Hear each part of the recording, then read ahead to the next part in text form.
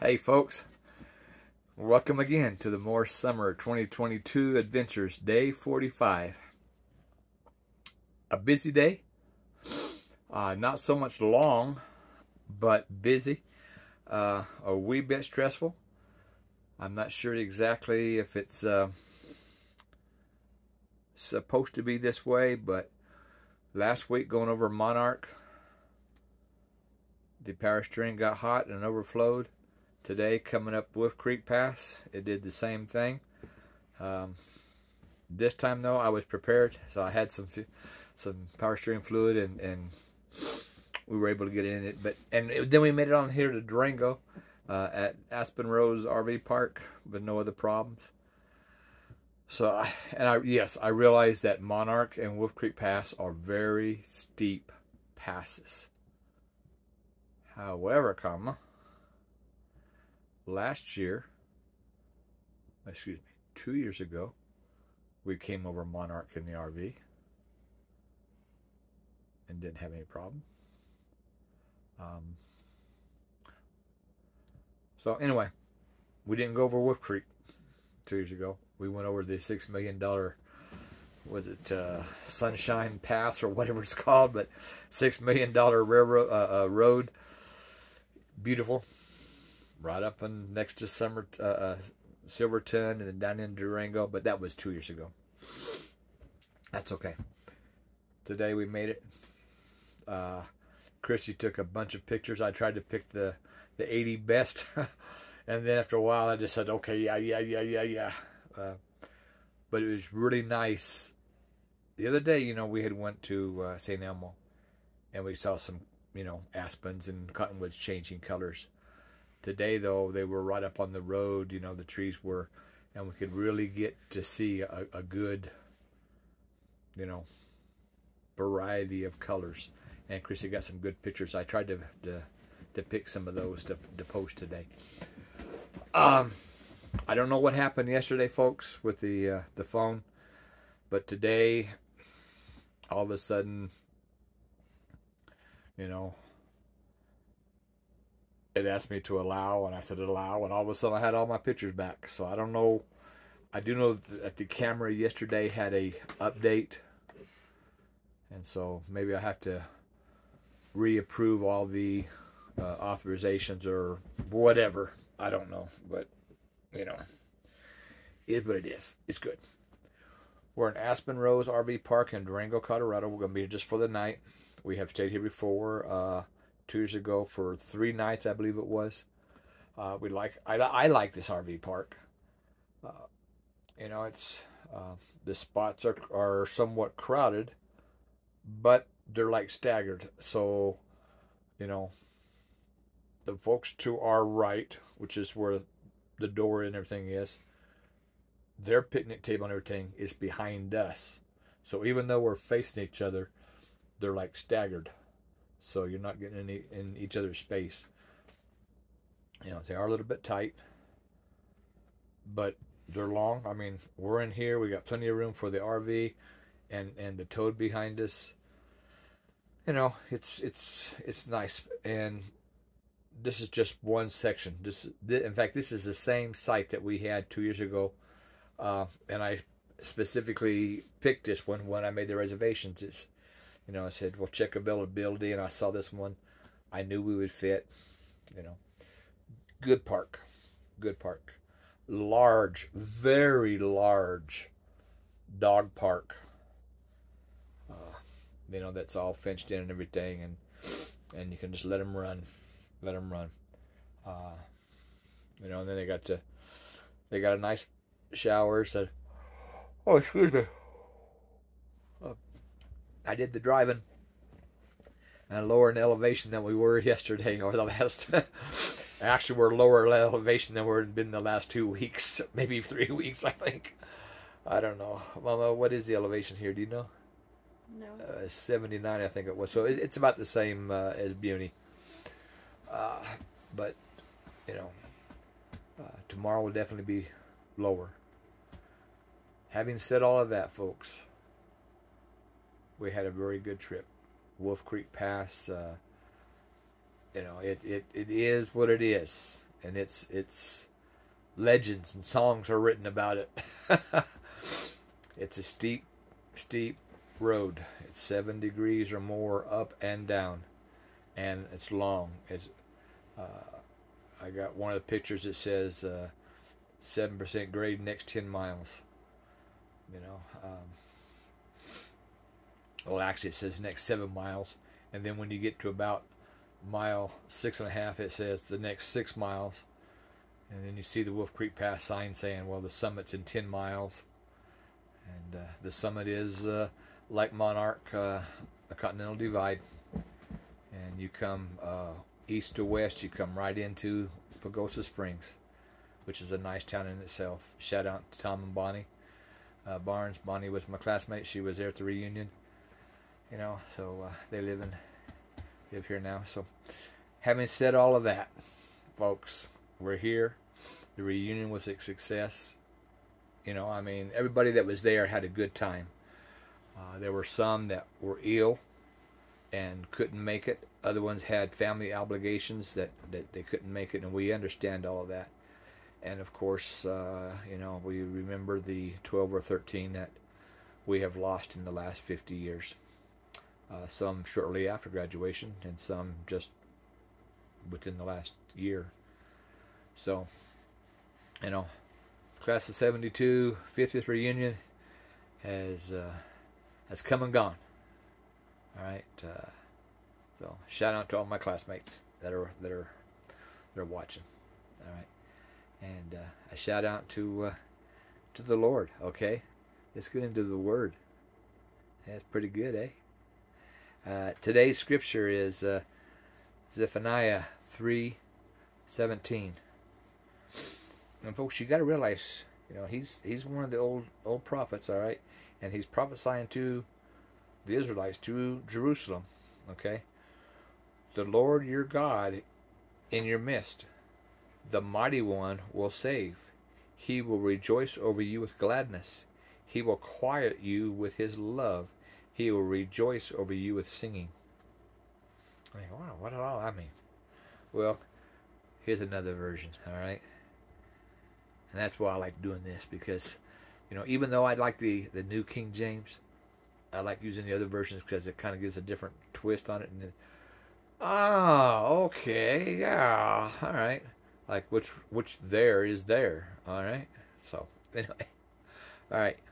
The Lord your God is in the midst of you, a mighty one, a Savior, who saves. He will rejoice over you with joy. He will rest in silent satisfaction, and in his love he will be silent and make no mention of the past sins or even recall them.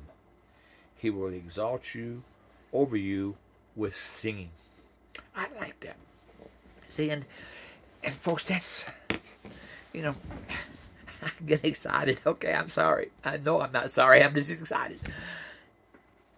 He will rest in silent satisfaction, and in his love he will be silent and make no mention of past sins or even recall them. See, he's talking. Prophet Zephaniah is talking right now about God and about us being covered by Christ's blood that was shed on the cross, so that when God looks at us, he sees pureness. He sees redemption. He sees love. His love for us sent his son to die on that cross. Okay, so that's why I say, you know, he will rest in silent satisfaction, and in his love he will be silent and make no mention of past sins or even recall them. He will exalt over you with singing. You see, when we accept Christ as our Savior, we're covered in Christ's blood that was shed on the cross for our sins. So when God looks upon us, he does not see a sinful creature, but he sees a creature that is new and fresh and clean through the blood of Christ. Okay? That's what they're talking here. In the MSG version, the Message, Okay? He talks about Jerusalem. Jerusalem, be told, don't be afraid. Dear Zion, don't despair. Your God is present among you, a strong warrior there to save you. Happy to have you back. He will claim you with his love and delight you with his songs. Again, they're talking about Christ being in the midst of Jerusalem and going to the cross to cover our sins. All right. And here's the English version. The Lord your God is in your midst, a mighty one who will save. He will rejoice over you with gladness. He will quiet you by his love. He will exalt over you with singing.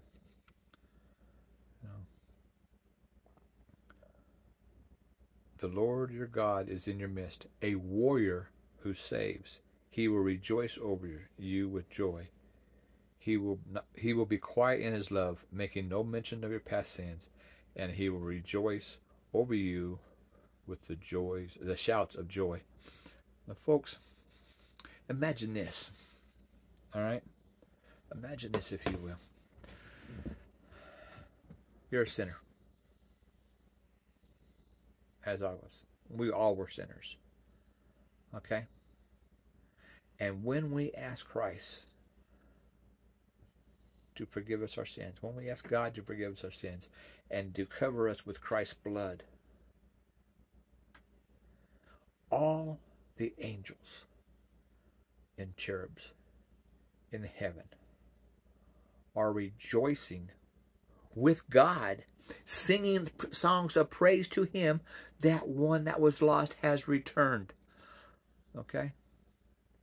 Because since the garden, every person born has been born into sin.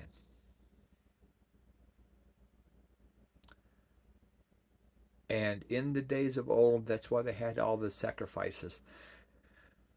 In the days of atonement, and they had to sacrifice the lamb and the dove and a bull and this and that at different times of the year, different festivals and different, religious laws until Christ. You see, God saw that what man was doing, primarily the Hebrews, the Jews, they were making more than what he had asked them to do. And it was almost impossible. So he sent his son and says, listen, I'm going to end all of this. There will be no more on this month or that month or this week having to sacrifice a dove or a lamb or a bull or whatever it may be. There'll be one. And he will be the one that will be the way to heaven. And he sent his son to die on the cross for us. You see, folks, it doesn't really matter what the name on the door of that church that you go to, or that synagogue, or that temple, or whatever it is that you call your place of worship. It doesn't matter what name it's on her. It doesn't matter what name is on the sign there.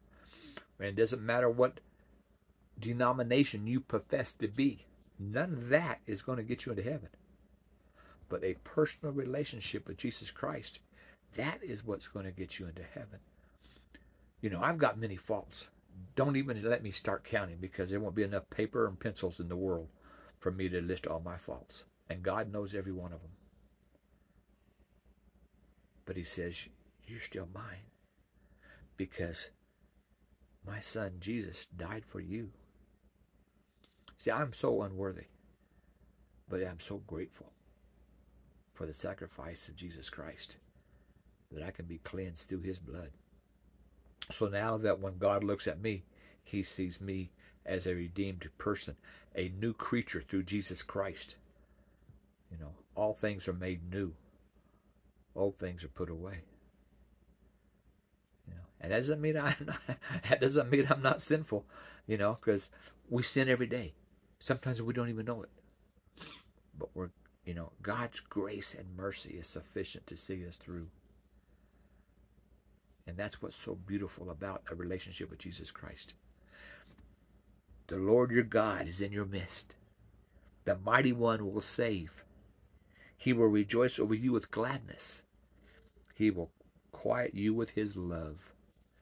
And he will rejoice over you with singing.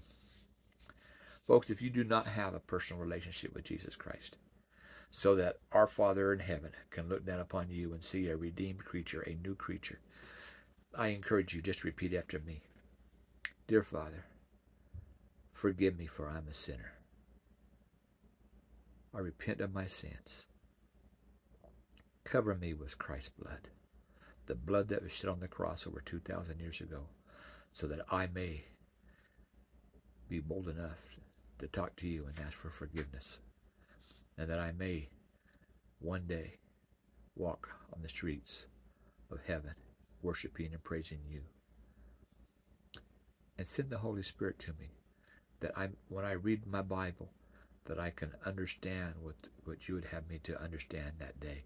I will be able to acknowledge it in my mind and in my heart. Let the Holy Spirit guide me. Forgive me for my sins, O Lord, I pray in Jesus' name. Amen.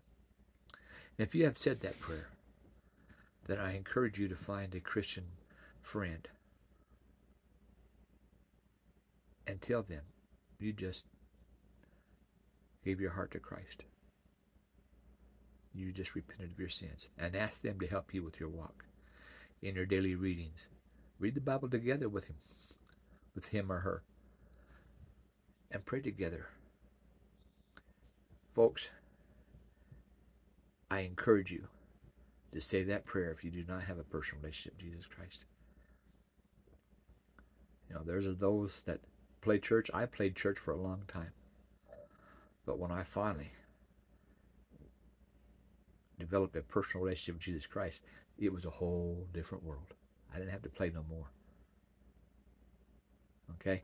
God bless you. Tomorrow, Lord willing, will be a little bit south and a little bit west. All right? Good night and God bless.